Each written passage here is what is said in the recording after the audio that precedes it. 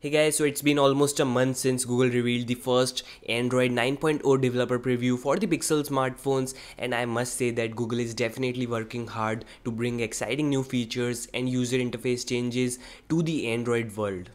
Of course, you will need to wait till the final release of Android 9.0 to see the full functional features and user interface changes. However, we are going to get total of 5 Android P developer previews before the final release, and the second developer preview is about to happen and we already have tons of leaks for the same.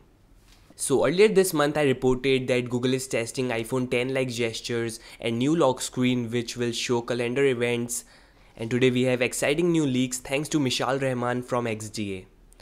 Alright, so first off, Google is finally implementing support for Vulkan 1.1 API with the Android P, and that is a major news, guys.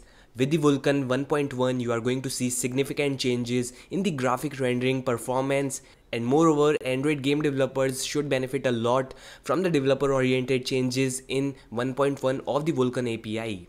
Another major feature that Google is working to implement with Android P is the wallpaper support to the Pixel and Pixel 2 XL always on display. So just like the Samsung Galaxy Note 8 and other Samsung smartphones, you will be able to put custom always on display wallpapers to get a fresh look on your smartphones. And definitely the wallpaper will remain a little dark because always on display is meant to show important notifications and saving the battery at the same time. And I really appreciate Google because they are doing all they can do to make the Android king of customization. Also, good news for Chrome OS user, Google is finally working on Android P style system tray for the Chrome OS 67.